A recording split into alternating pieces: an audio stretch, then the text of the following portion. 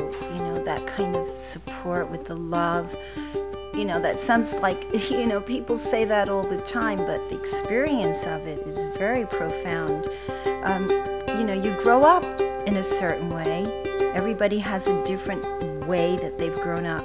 But my dream was always, you know, this is going to be my family. You know, I'm the mother, yes, and the nourisher. And let's see how I can make this, grow this garden. Like I decided with my husband to have 2 children because that's what I can take care of, you know. You have what you can take care of.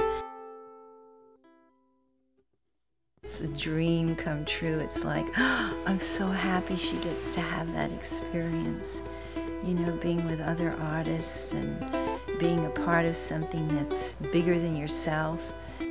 I think you just have to bloom into it.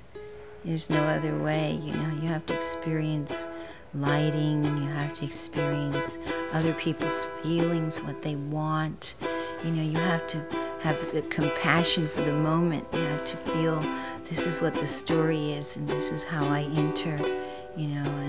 And sometimes you have to make up things. You have to have a vivid imagination.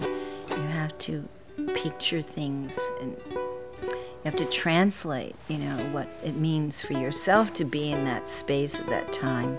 It's not just standing there. It's like a very, very expanded experience, you know. So I think people use me because I'm a sort of odd type, but they want to have that experience of, you know, what it is. Why is it that she's still modeling?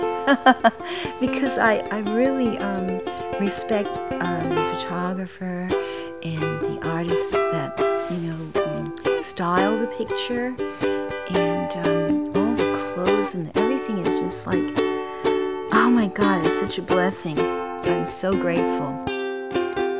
Mi piace tanto.